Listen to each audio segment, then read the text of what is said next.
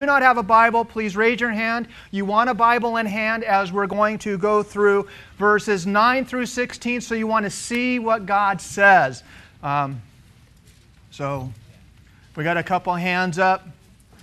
Romans chapter 12, we're going to be picking it up in verse 9.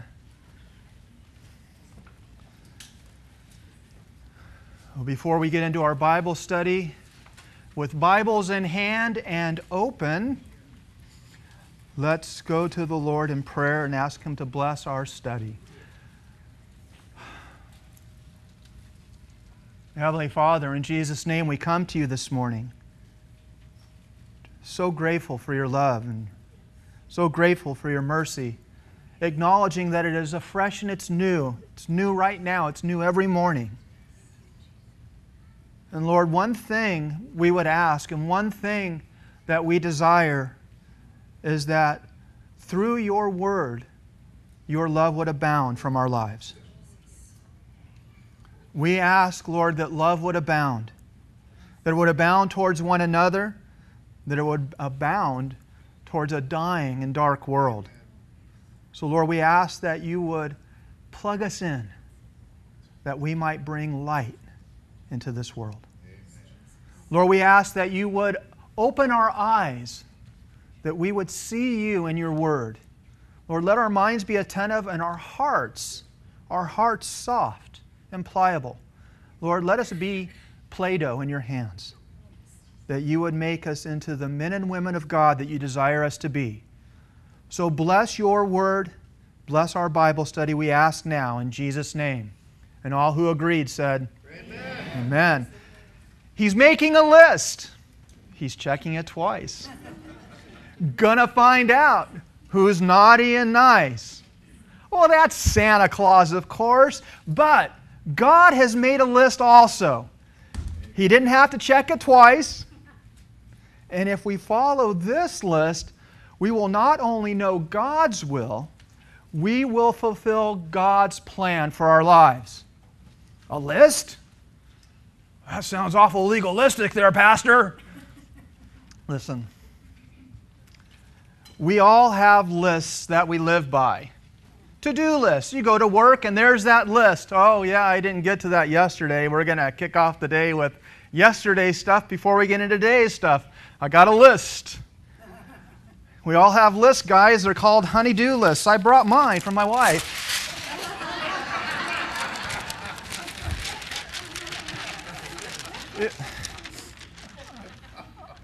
I better get busy, do you think? We have lists. Honey lists, grocery lists, bucket lists. And every list has attached to it expectations. You know, if you complete this list, if I complete my honey-do list, my marriage will be good. Not that it's bad. But if you don't, well, there's consequences to it. Consequences are attached to every list. Consequences vary. You give your children chores, a list of chores. Take out the trash, clean your room, make your bed, shower once in a while. If not, there's consequences. And you know what? God has a list, and attached to His list are God's expectations and what His children should look like. What His children should look like. Not physically, because we'd kind of blow that, because He's got a new body for us, but spiritually, who we should look like, what we should be spiritually, and how we should act. Why? Well, because the world expects Christians to be different. They expect you to be different. They expect you to live out words like honor, honesty, diligence, hospitality, compassion, mercy, grace. They expect you to be that and live that. Amen. Everyone has expectations. Every list has expectations attached to it. Expectations. Yeah. You expect me to You fill in the blank. You have expectations for me. Don't lie, you know you do. You expect me to be a specific way. Your spouse has expectations of you to... You expect God to. Oh, I don't. No, yes, you do. You have expectations with God. God, this is my prayer. I expect you to answer it in the way I want you to answer it. We expect God to. But the world and God has expectations of Christians. And it's right here in Romans chapter 12, picking up our verse-by-verse study. Let's all look at verse 9 as we read, "Let love be without hypocrisy, abhor what is evil, cling to what is good. Be kindly affectionate one to another with brotherly love, in honor giving preference to one another, not lagging in diligence, fervent in spirit, serving the Lord. Rejoice in hope, patience in tribulation, continuing steadfastly in prayer, distributing to the needs of the saints, given to hospitality." Deep breath. "Bless those who persecute you. Bless and do not curse. Rejoice with those who rejoice, and weep with those who weep. Be of the same mind towards one another. Do not set your mind on high things, but associate with the humble. Do not be wise in your own opinion. Repay no one evil for evil. Have regard for good things in the sight of all men, if it is possible. As much as depends on you, live peaceably with all men. Beloved, do not avenge yourselves, but rather give place to wrath. For it is written, 'Vengeance is mine, I will repay, saith the Lord.' Therefore, if your enemy is hungry, feed him. If he's thirsty, give him a drink. And in doing so, you will heap coals of fire on his head. Do not overcome evil. Do not be overcome by evil, but overcome evil with good." That's what's expected of you. And you did it all, right? And God, as we do these things, will bring forth fruit. See, God's will in respect to spiritual fruit, you have to first understand the principle is love. It's love. See, love should always be the motivation for everything we do, and when using spiritual gifts, and spiritual gifts should be a natural flow from love. You don't use spiritual gifts to make love. It's because of God's love abounding and flowing through you, spiritual gifts abound. It's just the natural thing. Love brings forth the spiritual gifts, not the other way around. And here the Apostle Paul gives us a list of what love should look like towards each other. He's speaking to the church. Brethren, he's saying, you, believers, this is what your love should look like. Now, the first thing we need to understand is that there are 4 words in the ancient Greek that describe love. See, unlike the English, we basically have one word, love. Love is love. And so with one sentence I can say, I love my wife dearly and I love Cheetos. Puffs, not Crunchies, puffs. And it's the same thing. It's the same word. But in the Greek, in the ancient Greek, there are 4 words because the language is so precise, God needs to describe exactly what our love should be. Now the first word, and it's up on the board, you'll see is eros. Eros comes from the primordial Greek god of sex and beauty. Sex and beauty. It is the essence of erotic love. Eros is where we get the word erotic from. It is, literally, eros means to grasp or to grab. And that's the picture of when a husband and wife come together and they consummate. So you're grasping, you're grabbing. And it's the essence of erotic love because it is to gratify desire. The second word is phile or philo. And this is where brotherly love comes from. It's where we get the word Philadelphia. Phila. And it's a fondness, it's a warm regard for one person, but it is a selective love. You select to do this. This is a picture of Jonathan and David in the Old Testament, how they loved each other. They were like brothers. Beautiful picture. The next word is storgo, or storge, storgos. And this is family love. This is family love. This is a devotion that a family should have one towards another. There should be a love towards each other. It should be natural. It shouldn't be contrived. It should just happen. And it should be a devotion. It's a devoted love. And the final word is agape or agapo. Now, agape love is used 252 times in the New Testament. It was barely used in the writings of the ancient Greeks like Plato and all the others, so much so that a lot of these guys back in the day, they said this was a word that the apostles made up to describe a supernatural love. That they made up the word and it's only mostly in the Bible. But what this love is sacrificial love. Completely sacrificial love. It is unrequited. In other words, it loves without wanting anything back. It just loves. In spite of everything else, it loves. It loves. You love. It's the exact opposite of eros love. See, eros is self-gratifying. Agape, it considers others sacrificially. And agape love is the love that the Bible uses to describe God's love towards mankind, towards you. That no matter what you do, God loves you. And there's a cat with a hat. Get on a little rhyming thing there. But God loves you. It's His love towards you. He won't necessarily like what you're doing, but He always loves you. He always loves you. And so from the beginning of verse 9 of Romans chapter 12, Paul gives us descriptions, very descriptions of what agape looks like in the church. Look at verse 9 again. Let love be without hypocrisy. Abhor what is evil. Cling to what is good. Be kindly affectionate one to another with brotherly love. In honoring, give preference to one another.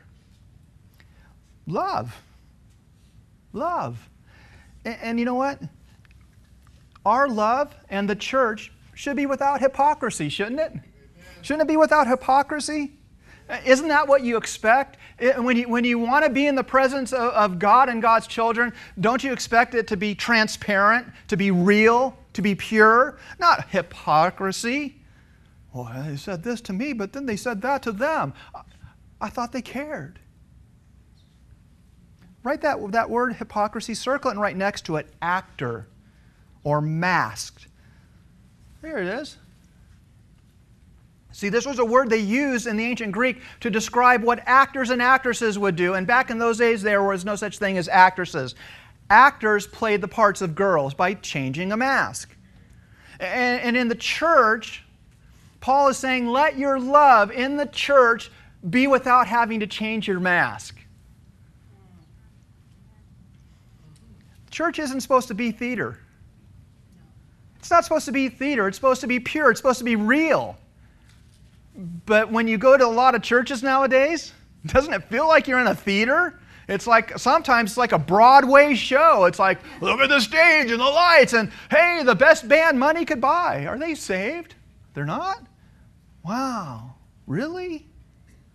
Hypocrisy. Hypocrisy. The idea that Paul is trying to convey is the church and Christian love should be genuine and sincere and transparent. That means God's will for all believers is to have a pure love, a love without a mask. And the perfect example of someone whose love was wearing a mask, Judas. Judas. Jesus, I love you. Oh, it was a lie. Remember when the alabaster box was opened up over him, over Jesus and anointing him? And what did Judas say? Lord, Lord, what a waste of money. That should have been given to the poor. He didn't want he wasn't going to give the money to the poor. He held the money back. He was going to steal it. Hypocrisy. Christian love should be pure, without a mask. Not to gain, but to give. That's what love does. It gives. Yes. Unfortunately, so many times we give because we want back. Here, I'll give you. Nothing back? Oh, man. No, it's to give. And we have the greatest gift of all to give people. We have life. We have Jesus Christ. We can give life to people. We can give pure love to people. Hey, I got a gift for you. I got life for you. I got light for you. Light that's going to shine in the darkness, that's going to illuminate your situation and change it. Only Jesus can do that. Only Jesus can do that. But to have a pure love, to love giving without gaining, we look at the second half of that verse. Verse 9 there. Abhor what is evil. Abhor what is evil. Circle that word abhor and right above it, next to it, alongside of it, hate strongly. Hate strongly. And that's what the Christian is supposed to do. Hate evil strongly. Abhor it. Now, you don't hate evil according to the world standards. You see, we have a standard in Poor's right here. And this tells us exactly what we're to hate. Did you know that hate is a characteristic of God? God hates things. He doesn't, God loves you. He loves you. God hates sin, loves the sinner. Well, I don't get that. Listen, sometimes we do things that God doesn't like, but it doesn't change His love towards you. He loves you. He loves you. He doesn't always like the things you do. In fact, sometimes you do things, He goes, I'm hating that. Hating that. And then He brings conviction, and conviction is to change. So we're to hate according to His standards, not the world standards. Why? Well, because the world standard is always changing, isn't it? I mean, what was considered evil 50 years ago is like, no big deal now. Hey, it's legal, let's do it. All right. Well, that's not what God's Word says. It never changes. It has never changed. God's not like going, things have changed. Let's change that. This is okay now. No, because we don't change, and He knows the results of doing specific things. God is unchanging. He doesn't change. There's no variance in Him. And then He tells us in the same breath, He says, cling to what is good.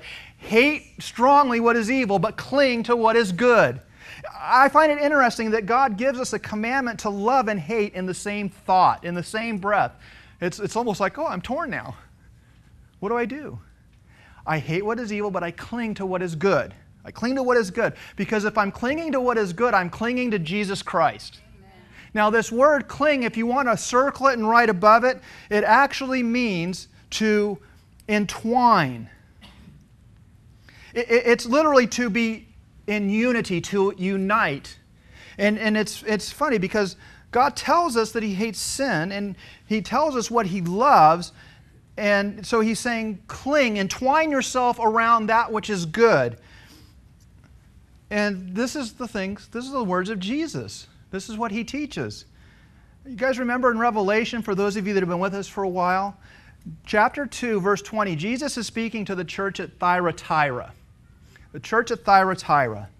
And He tells them, because you have allowed that harlot Jezebel to teach, and literally what she was teaching was, to sum it up, softness and sin. Softness and sin. Adultery's okay and fornication's okay. It's okay to do these things. That's what she's teaching. And this is what Jesus says. He basically says, listen, unless you repent, you will be cast into a sick bed and or the great tribulation. See, God has never been soft on sin, but His mercies are new and afresh every day. His grace is sufficient for all things. And so the Apostle Paul rebukes the Corinthians because of immorality. He rebukes the Galatians because of legalism. And he's telling us here, look at yourself. Take a look. Take a look at yourself. How do we respond to that which God hates? And how do we respond to that which God loves? And those are the things we're supposed to cling to. See, again, cling is to entwine, to attach yourself to something, to be united with something. And if you've ever had, anybody ever had ivy? You know, if you gotta watch it or else it takes over everything. All around the poles it entwines itself. And there's a lot of houses that have had, this was true with my parents' house. They had ivy literally for 30 years on their house. And when they went to tear it off to paint the house, there were like parts of wood that just crumbled. Wow. It was just dead rot. It was rotted. And so a lot of times, you know, that's what's holding up the structure. Clinging to what is good can hold you up, can lift you up, can lift you out of dark places. Secondly, Paul tells us that our love should have compassion. Compassion. Look at verse 10. Be kindly affectionate one to another with brotherly love, in honor, giving preference to one another. Now, this word affection, you can circle it and write devoted. He's saying, be devoted. Be devoted in brotherly love. Or a better translation would actually be, have family affection with brotherly love. Why? Because God's eyes the church as a family. That's how He sees it. He says, this is a family. Be devoted. Don't be devoted to a building. Be devoted to the body of Christ. And because He views it as a family, and a lot of times for a lot of people, the church is more of a family than our blood is. When I first came to Christ, being Jewish, you know, basically I was ostracized. Oh, there's David, and it's like I clung to the church family. It was my family. That's what I had. Now, by the grace of God, my mom came to know Christ and my dad started softening up. He's still not saved. But even with my brother and sister, there's not that great of relationship because they don't agree with who I am. You know, my brother will call me. He's had terminal cancer for a while, and he'll go, man, I really wish I had what you had. I really wish I had a family. I really wish that. I said, man, Jesus will give that to you. He gave it to me. He'll give it to you. I don't want to hear this Jesus stuff. Oh. And it's like, love you too, bro. It's like, but that's his attitude about Jesus. I mean, he'll talk about God, but you mention the name of Jesus, he doesn't want anything to do with that. One of the things I love about coming to church here, and you can give yourselves a pat on the back, is there's genuine love here. I mean, there really is genuine love. And it's not just for one another, it's for the stranger coming off the street. A lot of times someone will pull me off the side and I'll see someone new come in and 5, 6, 7 people will, hey, nice to meet you, God bless you. Victor, who's hunting or something, if he'll give you a big bear hug and it's like, hey, it's like family. It's like, wow, I'm loved. And it's not you, it's Christ in you. I love that. I love that. It's awesome to watch. It's awesome to come in and watch worship when people are worshiping the Lord, loving on the Lord. And it's almost like the worship team's transparent. And it's not you, it's you're worshiping the Lord. You're worshiping the Lord. I love that. I love that. So he goes on and says, and did you see at the end of verse 10? In honoring, giving preference one to another. Shouldn't the church, shouldn't a Christian be honorable? Shouldn't we be honorable? I mean, when you think of a Christian, you think, hey, they're honorable. They're honorable. What is honorable? Well, if you circle that word, you can write next to it the Greek language, and you have to understand, write tima, and it means value or prize something. In other words, you honor something, you value it, you see it's a prize, and it comes from the root word, which literally means to pay a price. Something that's of value is worth paying a price. It's like, you see a brand new car. The other day, I was out here on Wednesday, and there was a beautiful, beautiful, brand new Lamborghini. I was in coveting land right there. I was looking at that going, oh. but it's beautiful, and there's value in that. And I'm thinking, wow, what I could do with all that money. And guy hopped in it, and off he drove. And I'm thinking, wow. But he valued that. I mean, he walked out, and it's like, oh, yeah. Yeah. So he paid a price too. He paid a price for that. And you recognize where there is value, and you give value to that. In Exodus chapter 20, verse 12, we read, "Honor your father and your mother, that your days may be long upon the land which the Lord your God is giving you." This word in the ancient Hebrew is where you actually get the word for honor in the New Testament. And that word, it's translated as kabod. Kabod. And kabod literally translates glory. It's a word used constantly throughout the Old Testament for the glory of God. It's a description of God. Glory. And the implication is you recognize a weight. You know, when you think about God, you think there's weight there. There's substance there. There's something worthy of glory. Worthy of glory. And you esteem it. You esteem it. So God is declaring value here in the parent. He's saying, hey, children, recognize that in your parent is value. Amen. And you should recognize that. Why? Well, because when the parents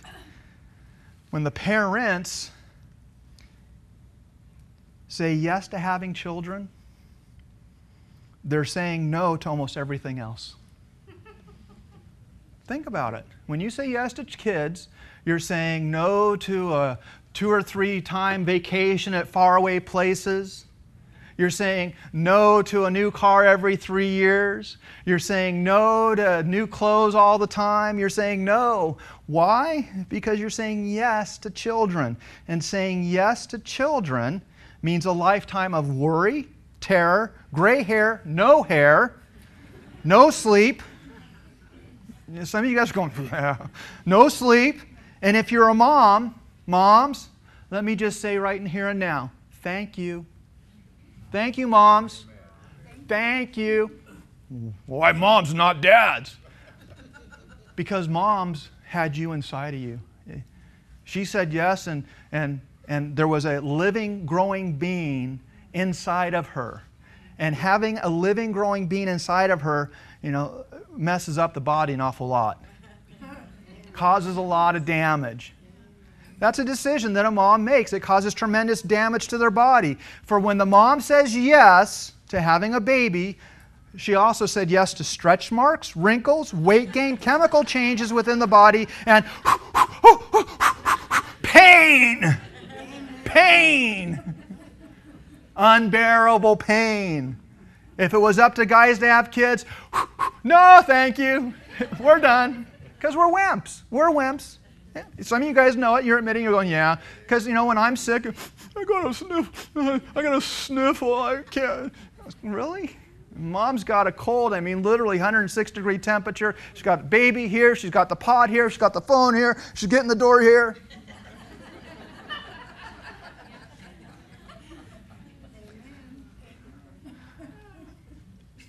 My sons and my daughters don't understand the damage they did to my wife. And, to be honest with you, I'm surprised that after each one was born, I didn't give them a spanking. Do you know what you did to your mother? Look, she's over there crying. Get over here. You're grounded for life. Incredible damage to the human body. And I know some of you are thinking, well, Pastor, not my parents. You don't know. My parents were horrible parents.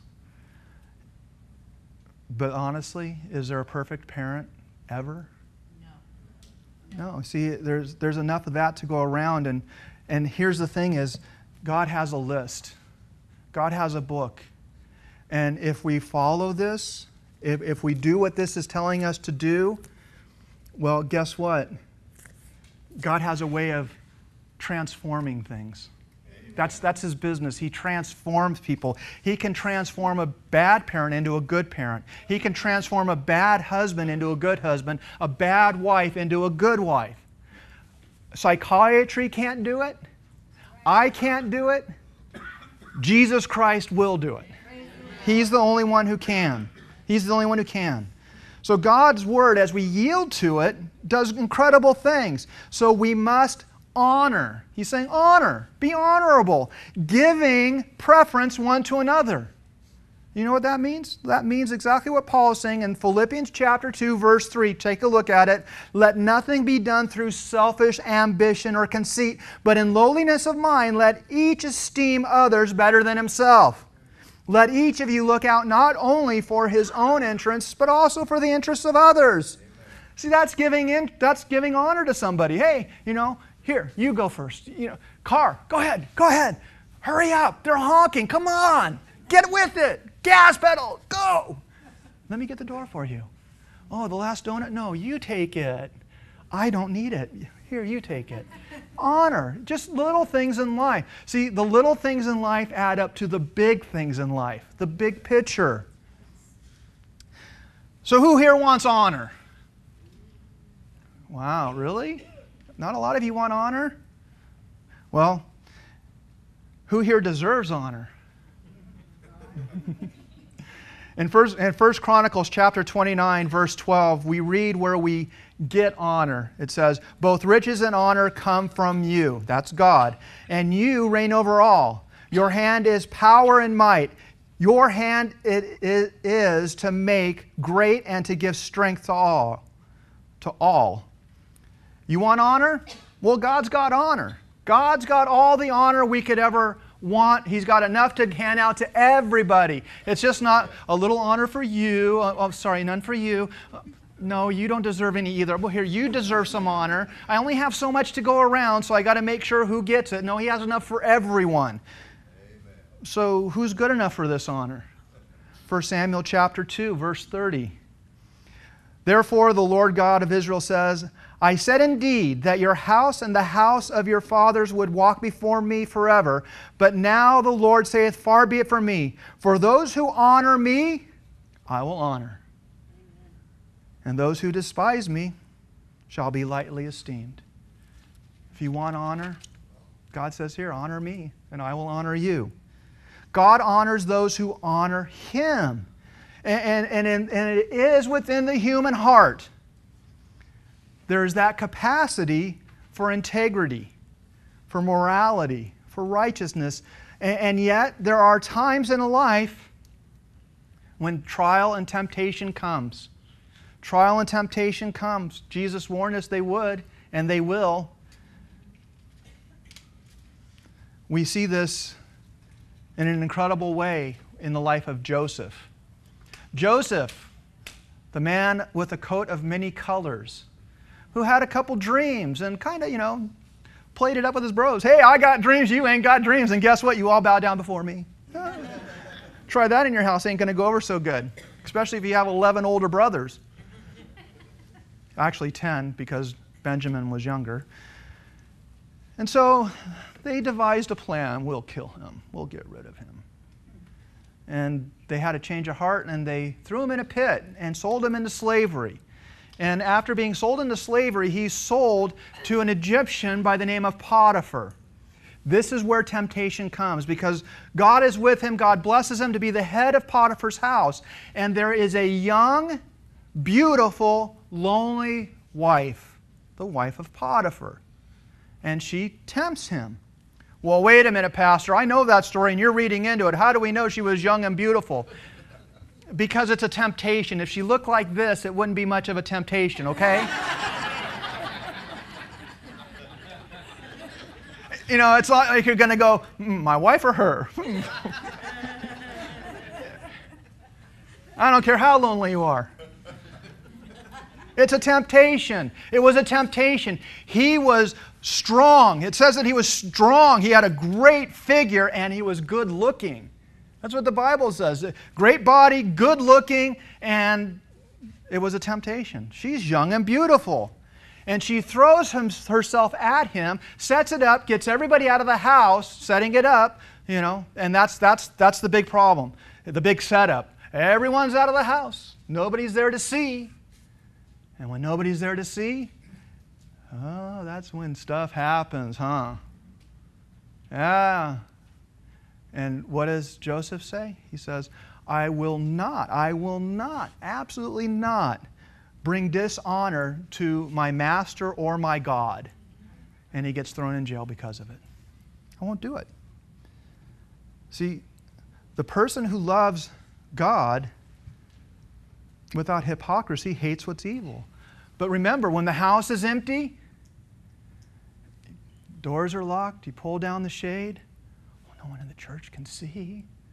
No one sees. No one can see. Let's go on. Let's do what?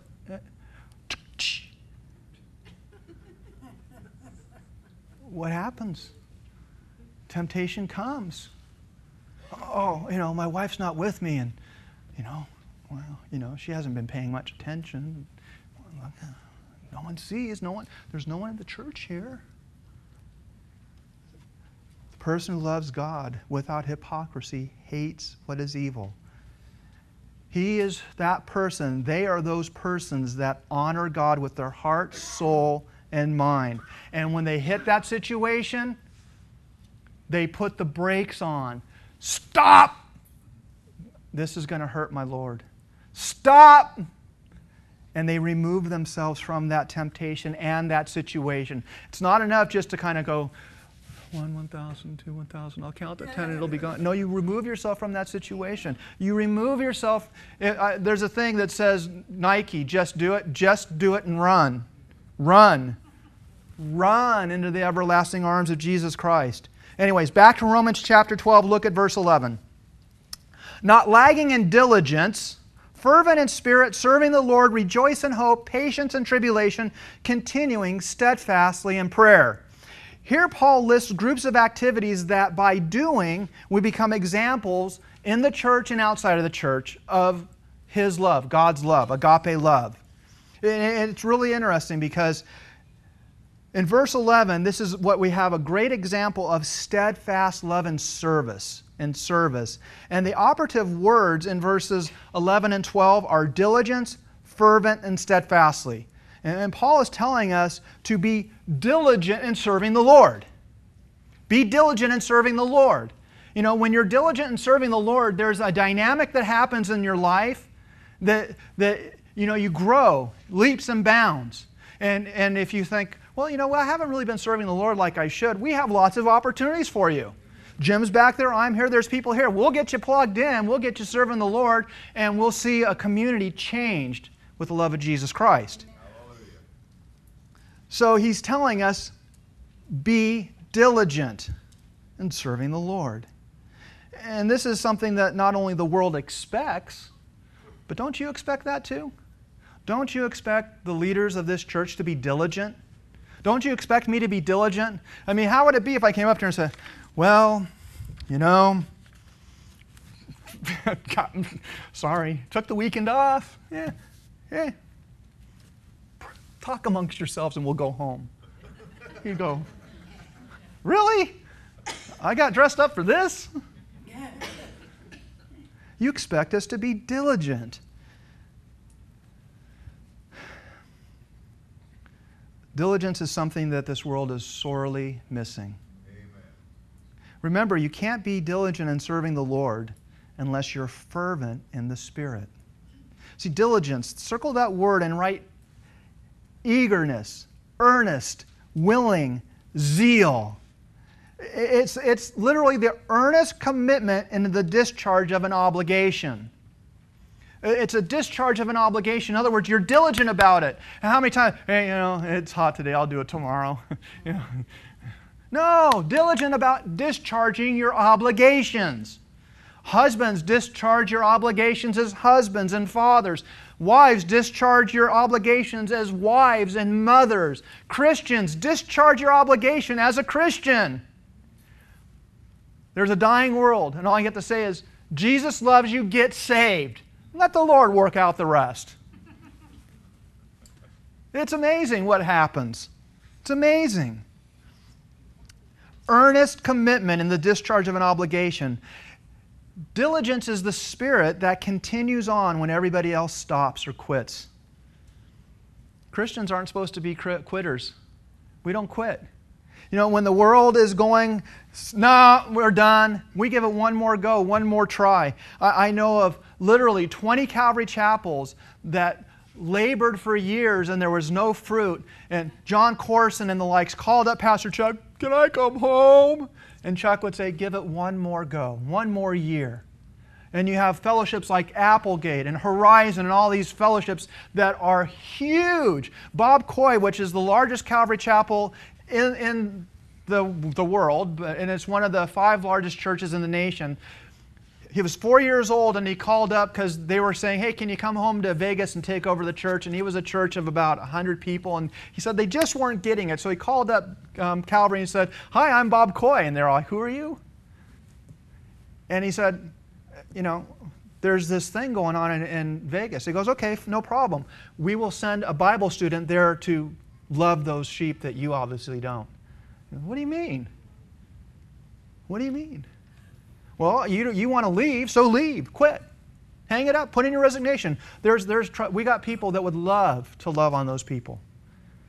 And you hang up the phone thinking, no, these are my sheep. I love them. I'm going to tend them. I'm going to take care of them. Christians don't quit. We don't give in. We trust the Lord and we press forward. We press forward. We don't go back. The world gives up. We keep going. Proverbs 12:27. The lazy man does not roast what he took in hunting, but diligence is man's precious possession. Why doesn't the lazy man roast what he hunts? Because he didn't catch anything. He was too lazy. He goes hungry. He was lazy. And the person always sitting around looking for a handout will always go hungry. But you contrast that to the diligent man who gets up early and stays late. And here it is. He gets the prize. He's diligent. He's diligent. Any fishermen here? Anybody like to go fishing? Come on, get those hands up if you like to go fishing. Yeah, there's a few of you here. I used to love fishing when I was a kid. Did you know there's a difference between fishing and catching? I would go fishing, and I think in my whole lifetime of fishing, I caught one fish. It was like this big. It's like the hook was bigger than the fish. I'm thinking, really? A lot of people go fishing.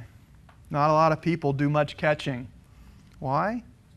Well, they give up, exactly. And when I was a kid, I loved to go fishing.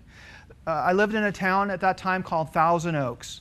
And not far from it is a lake called Lake Sherwood. And we would walk over through Westlake, up the hill, and then we'd be in Lake Sherwood. And Lake Sherwood had these like 20-foot high rock cliffs, and we would go fishing. And most of the time we were at the lake noonish, and we'd 15 minutes, and then we'd be jumping off the cliffs. 10 years old. And so I thought, you know what? I want to do catching. I'm tired of fishing. I'm going catching. So I said, okay, guys, we're all going to get up early. We're going to get up early, and we're going to hit the lake early. And I told my mom, I said, Mom, make sure I'm up and out the door early. We're going catching. I'm bringing home food tonight. We're going to eat my fish. Of course, the fish you catch in Lake Sherwood, you can't eat, and I didn't know that. But so anyway, I told my friends, I'll get up a little bit earlier, and I'll knock on your windows, and we're going early. We're going early. We're catching. And so my mom woke me up, and there we were at the lake about 10:30 a.m. Lying in there, casting. About 11:15, we were up on the cliffs jumping in. And so I saw these two kids walking by, and they had one of those things where fish are hanging off of it. And it was like they had like 6 or 7 fish, and they were like this big. They were big. And I go, hey, where'd you catch those fish? And they said, same lake as you. What'd you use for bait? Same worms as you. What time did you start fishing? 5:30 in the morning. When'd you stop? We're not. We're going to the shade side of the lake and we're going to catch some more. Oh. I haven't been much of a fisherman since. Proverbs 4:23 tells us, keep your heart with all diligence. Diligence. For out of it spring the issues of life. Put away from you a deceitful mouth and put perverse lips far from you. Let your eyes look straight ahead and your eyelids look right before you. Ponder the path of your feet. Let all of your ways be established. Do not turn to the left or the right or the left. Remove your foot from evil. I love the new translation, the New Living Translation of Romans chapter 12, verse 11 and 12. This is how it reads. Never be lazy, but work hard and serve the Lord enthusiastically. Rejoice in our confident hope. Be patient in trouble and keep on praying. Why? Because if you're going to serve the Lord, you got to be fervent and you got to be praying. See that word fervent in verse 11, you can circle it and write next to it, to the boiling point. It's to the boiling point. It's like on fire. You know when a fire is so hot, it's like white? That's what he's talking about here. It's to the boiling. It's boiling over. It's boiling over. And this is exactly what Jesus was talking about to the church of Laodicea in Revelations when he says, I know your works, that they're neither cold nor hot. I wish you were cold or hot. So then because you are lukewarm and neither cold or hot, I will vomit you out of my mouth. In other words, being lukewarm, anything less than diligent fervency will cause the Lord to vomit you. It's a beautiful description of Jesus throwing us up. I don't know when the last time you got sick was, but it's like you looked at it and you went, really? Oh. See, that's what lukewarmness is to the Lord. See, He wants us to be on fire. Lukewarmness turns His stomach. And the Lord is clearly telling us, be on fire. Let your spirit be to the boiling point for the things of God. Be a Jesus freak. Now, don't be a Jesus jerk, and I know you guys have met some of those before in your life. Be a Jesus freak. Be on fire for the things of Christ. Be enthusiastic. Who here's ever been to a Super Bowl party? Anyone here? I've been to a few. Oh my gosh, man, you guys don't like sports, do you? No. Remember when the Cardinals were in the Super Bowl a couple years back? Did you guys go to one of those, get-togethers and all that? What happened every time there was a positive play for the Cardinals? High five! I mean, people running across the room, chest bouncing. Remember when Larry Fitzgerald caught the pass and scored the touchdown? What happened? People went crazy. They were running in the streets. They were honking their horns. Hey, we're going to win the Super Bowl. We're going to win the Super Bowl. That's what he's talking about. That's the enthusiasm he's talking about. Be enthusiastic. Any golfers here? Have you ever had a hole-in-one? Anyone ever had a hole-in-one playing golf? I'll bet you were pretty darn excited when that happened, right? Yeah, that's what you're supposed to be for Jesus Christ. Same enthusiasm. Same enthusiasm. But don't fake it and make sure it's balanced. Make sure it's balanced. Let your enthusiasm be balanced. Let it be tempered. Now notice in verse 12 again, he says, rejoice in hope, patient in tribulation, continuing steadfastly in prayer. Never in the Bible, ever, are we told to rejoice in our circumstances. Never. Not even when they're good. Why? Because those change literally moment from moment. 1 minute your circumstance is this, and then you know what happens 5 minutes later? Oh, it's even worse. So you don't rejoice in that, but you rejoice in hope. And where's your hope? Where's your hope? Jesus Christ. The return of the Lord. You place your hope, you rejoice in Christ. Why? Because He never changes. He's the same yesterday, today, and forever. He does not change. There's no variance with God. So if your hope is in Him who doesn't change, then He can change your circumstances. Amen. In Philippians chapter 4, verse 4, Paul tells us, rejoice always in the Lord. Always again. Again, I will say rejoice. Rejoice in the Lord. He can change those circumstances. Next, in verse 12, Paul tells us to be patient in tribulation, continuing steadfastly in prayer. Now, personally, this is something that I struggle with.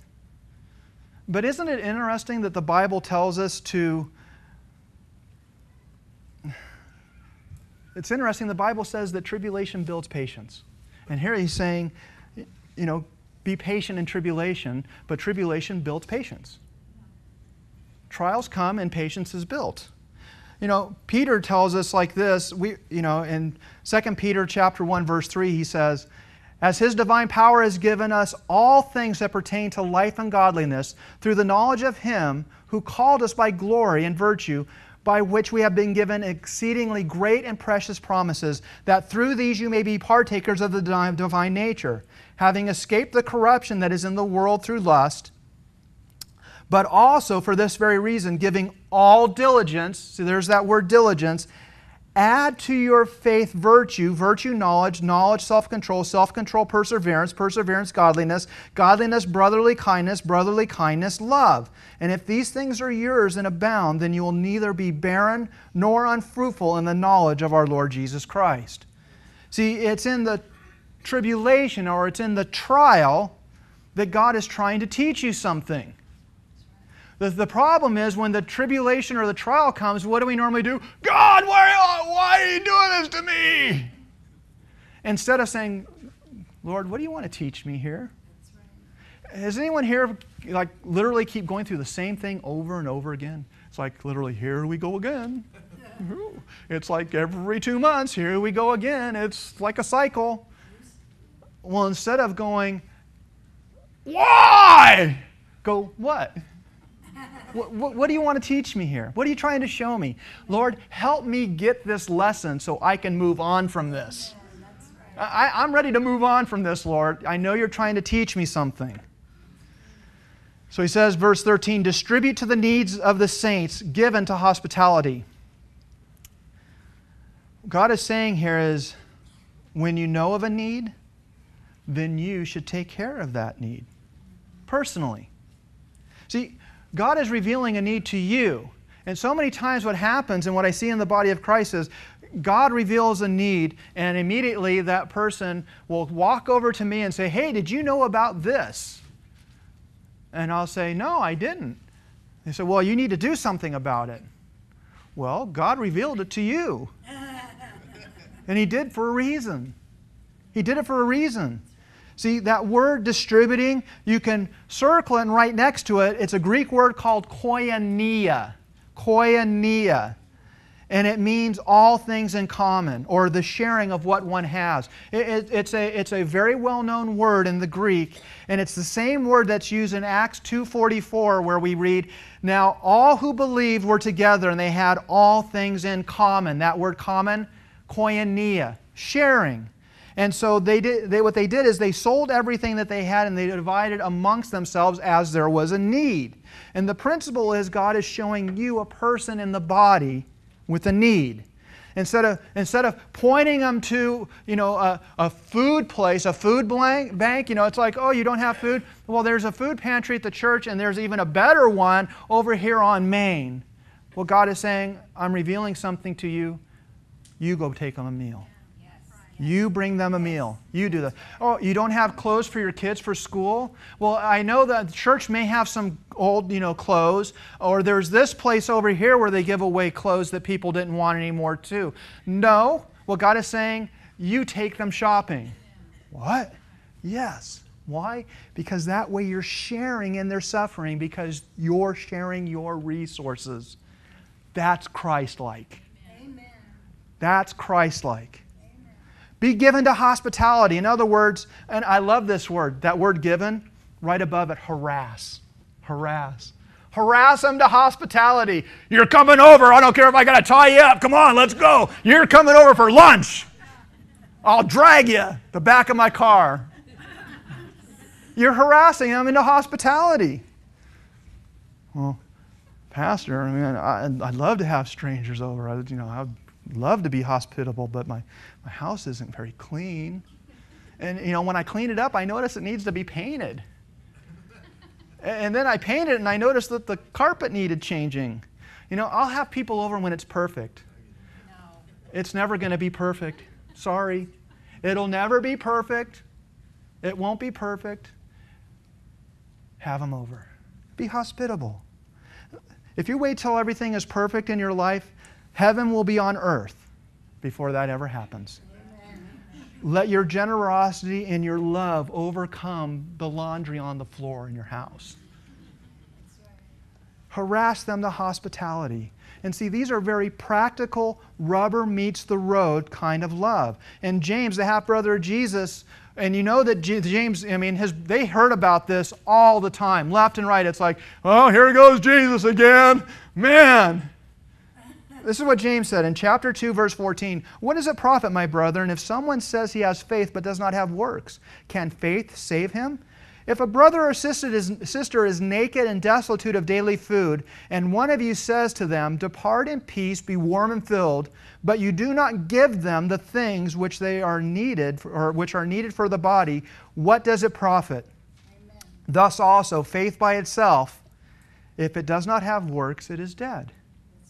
Now, we're saved by grace, not of works, lest any man should boast, but the grace that saves us compels us to be Christ-like. We're Christ-like. Hospitality at the time of the first century church, and literally probably up to, I would say, literally the last 50 years, was paramount. If you are from an Eastern culture, if you're from the Mediterranean or anything like that, hospitality is everything. Everything. My wife, who is Hispanic, she is incredibly hospitable. I mean, incredibly hospitable. It's everything, and it was at this time. It was so much so that people wanted to be hospitable that tax collectors and prostitutes said, Jesus, come over, come on. He went. But see, it meant something to have him over. They compelled, they harassed him. So our love is to be a pure love, a compassionate love, a perfect love. It should also not only be practical, but it should be a private love. What? Private love?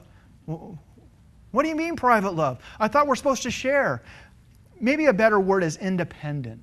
Our love should be independent. Look at verse 14. Bless those who persecute you. Bless and do not curse. Rejoice with those who rejoice and weep with those who weep. Be of the same mind toward one another. Do not set your minds on high things, but associate with the humble. Do not be wise in your own opinion.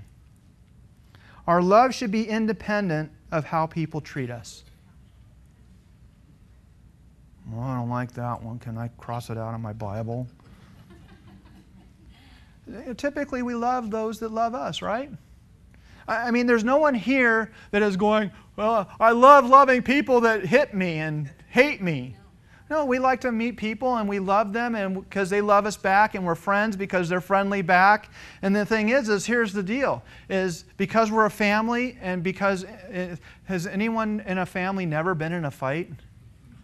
You know, husbands and wives, you never have fights, and you never have fights with your kids. There's no such thing. We never fight. Really? Well, if we're a family, you know, you're loving on someone and they're loving on you, and then the next thing you know, that person is a jerk. Total jerk. I can't believe I mean, honey, we're leaving the church. The jerk is going there. So much for devotion, right? There's always going to be little squabbles and fights.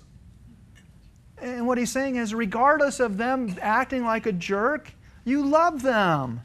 They're your family. Love them. Love them.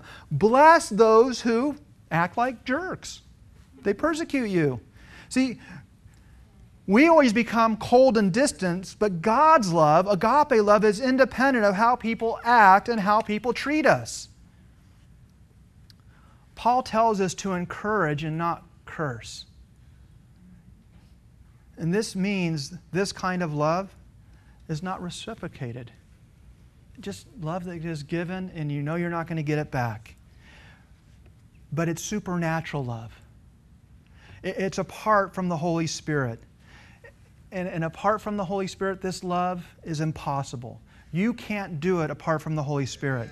And you know what? Even in the Spirit, even walking in the Spirit, this kind of love is really, really, really, really, really, really, really, really, really hard. It's really hard. Even in the Spirit, it's really hard. It's hard to do. This is one thing that truly shows who you are in Christ, though. Do you realize that? Being able to love the unlovable, being able to love those that persecute you, that hate you, this really shows who you are in Christ. This really shows Christian maturity. And when you consider Paul is talking to the church, he's talking to the body of Christ, there should be even that much more emphasis on this. Okay, they're lashing out at me. They're acting like a jerk. I'll talk to my wife about it later, and maybe she'll repent. No, I'm just kidding. But the idea is, do you understand? When people are in pain, they cause pain. Do you understand that? People who are hurting act like jerks. They do. And so instead of going, "Ah!" we should say, "Man, are you okay? Is there anything I can do for you? You're hurting." "What do you mean I'm hurting?" I know you, man. You're a loving and caring individual. What's going on? What's going on? The love of Christ is greater than this. People in pain cause pain. I had no idea. I was in pastoral ministry for about 15 years before I felt the Lord say, start a Calvary Chapel. And I had no idea how unpopular an uncompromising pastor is. This isn't to get any sympathy, but to live out the Word of God is not very popular this day of age. It's not. To basically say, no, I'm not going to do that, I'm not going to get in that, that's not what the Word of God says. To preach the Word verse by verse today is not very popular. People don't want to be convicted or corrected. People want to go home feeling good. And the thing is when conviction comes and correction comes, then the real change makes you feel real good. Amen. Real good. God's love is independent.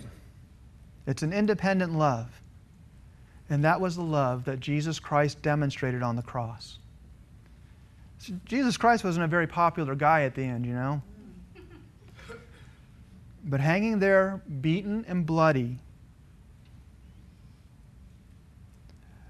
nails in his wrists and in his feet, crown of thorns crammed into his head, back ripped open, wasn't going to die from those wounds, was going to die for a broken heart. There he is hanging there. And as he's hanging there, people are walking by him, mocking him and cursing at him and spitting upon him. You saved others, save yourself. Come down from the cross. Mocking and cursing him. And what does the love of God do? What does God's love do? What does God's love say? Does He say, out of your own lips, yourselves be cursed? No. Does He say, hanging there, Father, send down legions of angels and show them a lesson? No. Hanging there, bleeding, broken, and bloody, being cursed at, being spit upon, the love of God, independent of what's happening and what's taking place, looks down and says, Father, forgive them. They do not know what they are doing. Father, they just don't understand. They can't grasp this. They don't get it. They don't understand. I am dying to set them free. Hallelujah. Jesus Christ hanged on that cross, not just to set you free from sin and death, but to set you free from the bondage and from these things that are just weighting down upon you. To set you free, that you would walk in this independent agape love. Jesus Christ did the work. Now are you willing to receive that work into your life? Are you willing to say, I surrender? I'm going to put away these petty things. I'm going to put this thing away, and I'm going to love with God's independent love. Let's pray. Father, we come to you this morning in Jesus' name. Father, we thank you. I praise you, Lord, because you have a list. You have a list. And Father, we thank you for this list. And as we've looked at this list today, we ask, Lord, that you would just illuminate it into our lives and in our hearts. That, Lord, you would correct, convict, that you would exhort, that you would encourage, that we would be your body.